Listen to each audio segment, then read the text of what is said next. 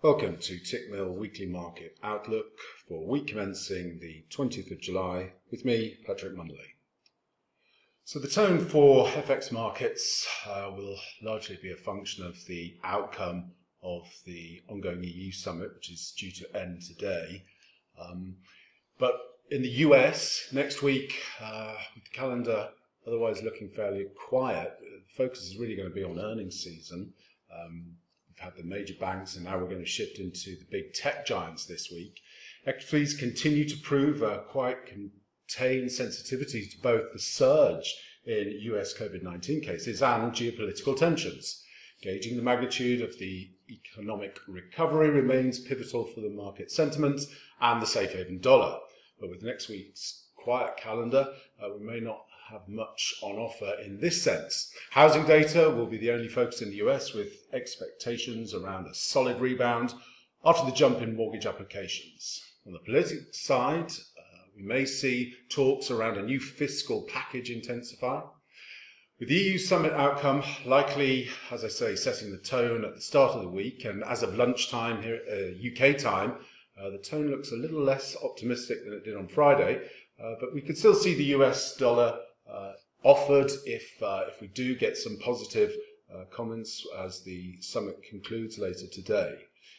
Although weak sentiment in terms of Chinese equities may limit Asia FX gains. So from a technical perspective, with respect to the dollar index, if we do get a positive outcome from the summit, then I expect the dollar to trade lower and basically retest the 94.60.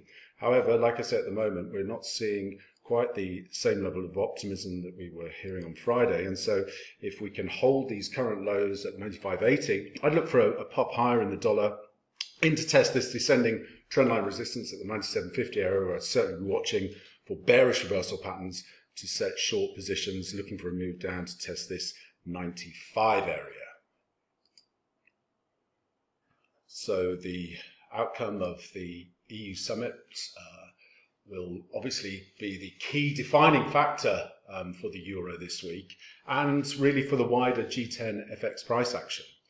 As per the case of a potential compromise being made, but probably no final agreement being reached as of yet, more negotiations will probably still be required. But if negotiations were to appear on the right path, and the agreement being a question of when rather than if, this would likely be a positive for the euro.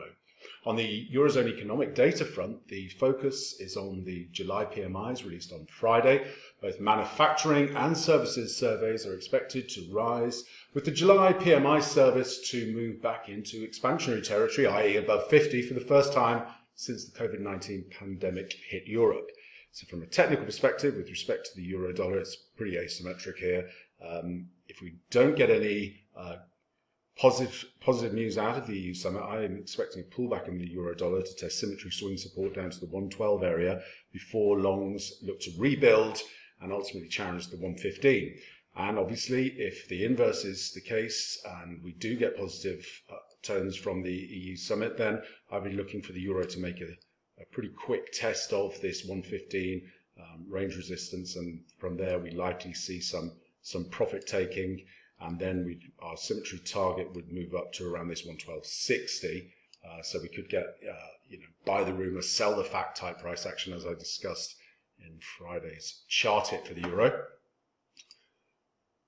So with respect to sterling, if the summit does give a boost to risk sentiment, I would expect sterling to lag most of its European peers, probably with the exception of the Swissy, given its relatively lower beta to risk, and even one with sterling more exposed to falling markets, ironically, than rising markets. And the EU-UK trade negotiations are still an overhang. On the UK data front, the focus is on June retail sales and July PMIs, both released on Friday. On the former, I've been looking for a sharp rebound as the UK exited lockdown measures, although under the surface there will be changes in the consumer spending behaviour from sales in physical shops moving to online sales. On the PMIs, the services PMI may go back above the 50 level, but its explanatory power is limited as it only tells one story with respect to firms report better conditions after the free fall that they'd experienced earlier in the year. While both are positive, this is unlikely to prompt meaningful sterling gains given the idiosyncratic issues sterling faces at the moment. So whilst we, from a technical perspective, whilst we hold this 126.55 resistance area, still looking for sterling to make a test of the equality target back down to this 121.20 range support area. However, if we do get some positive news and we see sterling catch a bid, then I'd look for a retest of the 128 before a correction. But like I said, whilst we hold 126.50, I'm looking for 121. The BOJ really, the meeting last week left very little marks in terms of impact on the yen as the bank kept all its existing policy measures unchanged. The dollar yen continues to trade in a fairly tight range and it's failing at the moment to sustainably trade below 107 despite these geopolitical tensions and the downturn in Chinese equities. Next week I would expect the yen appears to be lacking clear catalysts for an idiosyncratic move, whilst there might be more interest in the euro yen given its links to the outcome of the EU summit. So from a technical perspective with respect to the dollar yen, still as we hold this 108 resistance here, I'm ultimately looking for a move, a grind lower potentially to test this 104.50, which will be a pivotal test for the yen. But if bids do come into the market, then I would anticipate we hold this range resistance, but we probably grind up there into that 108 before trading lower again.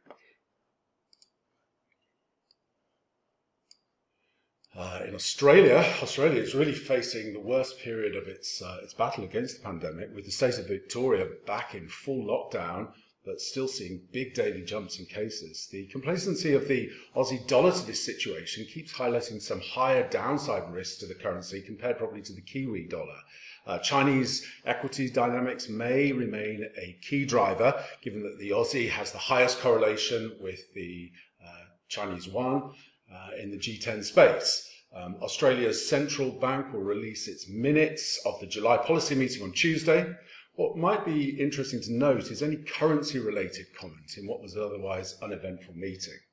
Some comments on the Aussie might also come from the speech of Governor Lowe after the release, as we see little change really in rhetoric from the committee.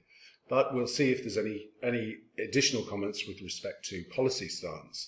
From a technical perspective, as the Aussie continues to find offers above the 70 level, I'm looking for a pullback into this 67.50 area. However, if we do get positive risk sentiment at the open, we could easily see the Aussie trade up and test towards 71 before seeing a potential pullback. And that concludes the weekly market outlook for week commencing the 20th of July.